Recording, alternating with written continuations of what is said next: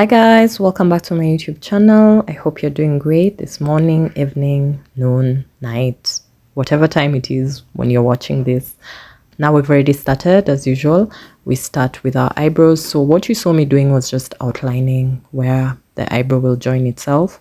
And now I just filled it in with a black pencil. And then I went in with an eyebrow mascara from Rimmel. And then now I'm just going to do the highlighting of the brow, or basically definition of the brow. What I'm going to do is that I'm going to apply the Elegance Pro Conceal Concealer in the shade Fawn all around my eyebrow. And then after that, what you're seeing on my hand is more of the Elegance concealer, and I'm just going to apply it all over my eyelid to act as an eyeshadow base. Now I have completely missed the looks that we used to see back in 2015, 2016, like the crazy cut creases, and that is what I am doing of late, because I absolutely miss that era when you could just go crazy with your makeup and nobody will, question you. And nowadays we are more of a natural look, definitely. But in case you need some makeup inspiration for some crazy makeup, you're in the right place. So what I'm going to do is that I'm going to go in with this purple eyeshadow first.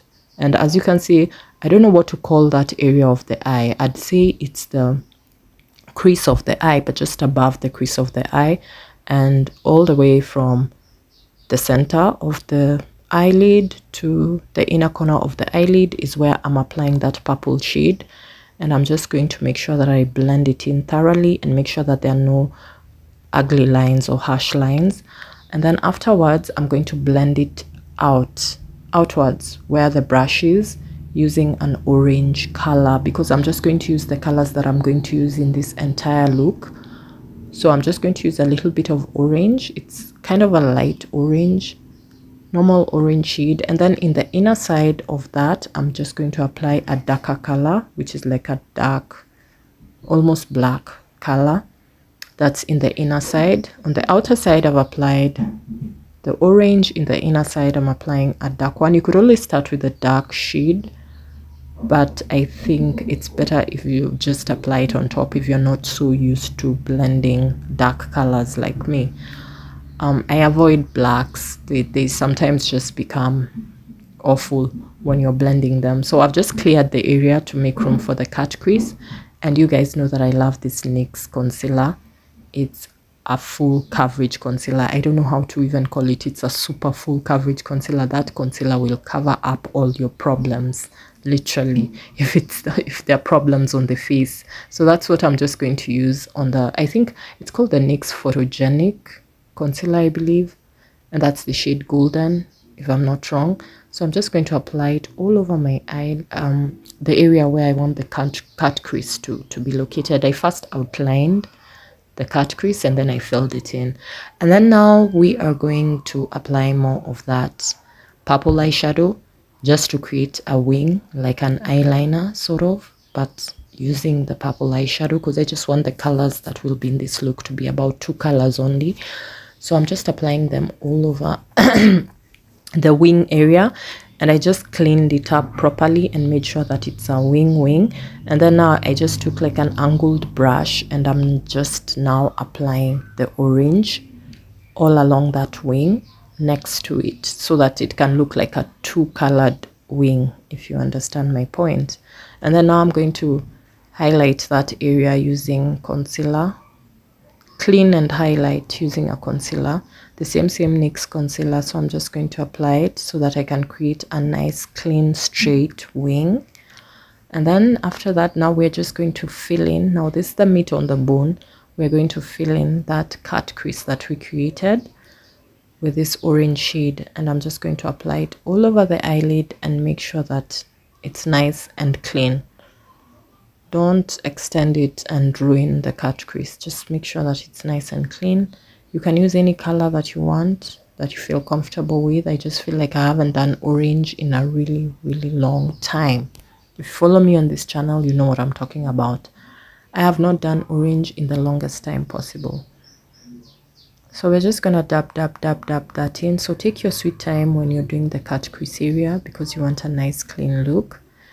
And then afterwards, because I just feel like I have to create more of that purple, because I put on the purple, I put a little bit of orange. So on the orange, I'm going to put a little bit of the purple just to create the outline further, so that we can have like nice angles and colors, you know.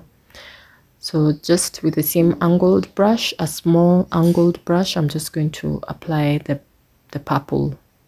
And then I took a little bit of brown and just used it as a transition shade between the purple and the orange down there, just on the lid only, not up there.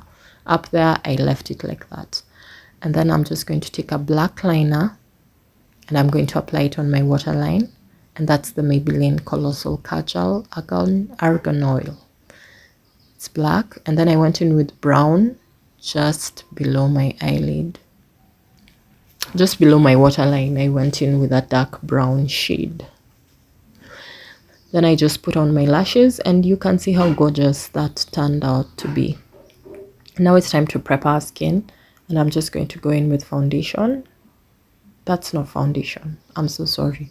We're just going to go in with primer, and I'm using the Maybelline. That's not Maybelline. That's the Makeup Revolution Pore Blur and Prime primer, which I absolutely love. If there's an affordable blurring primer, it has to be that. It will blur all your problems away. Okay, if your face has problems. So anyway, we are now going to go in with concealer, and we're going to just apply it on the dark spots that are on my face, or any areas, scars, whatever that I feel are too dark. So I've just dabbed them in with a brush, and then I've gone in again with a beauty blender. Now this eyeshadow was really neon, so it was affecting the camera in ways that are not good. It was confusing the camera that I was using. And then now we are going to go in with concealer, and I'm just going to use the Rimmel Kind and Free Concealer. That's the shade Tan. And I'm just going to dab it in with a brush first. That's what I normally do. And then afterwards, I use a beauty blender just to make sure that everything is nice and clean. And then after using the beauty blender, we have a nice clean canvas to proceed with. And then now I'm just going to dab a little bit of the blush that I bought off the Boohoo website. And it's a very, very sheer blush, but I normally use it as a blush base. I don't use it as the actual blush. I use it as a blush base that I'll use to apply more powder blush. And then now we are going to do our lips. As usual, our pencil is almost over. It's become so tiny, our black pencil. Just ignore how disgusting that mirror looks. It has like makeup stains. I don't know whether it's the eyeliner. Kindly forgive me for that. If you're easily disgusted, I'm so sorry. So I've just used the black pencil, and then I've gone in with this Maybelline Superstay lipstick. And then afterwards, we are also going to just blend thoroughly. And I think I'll just leave the lipstick like that. I'm not going to add any shimmer on top because the eyes are so matte. So I've just added a little bit of blush and then highlighter. And you know I love that highlighter, again from NYX. Beautiful highlighter. But isn't this look gorgeous? I love it. Maybe too much for nowadays, but it's absolutely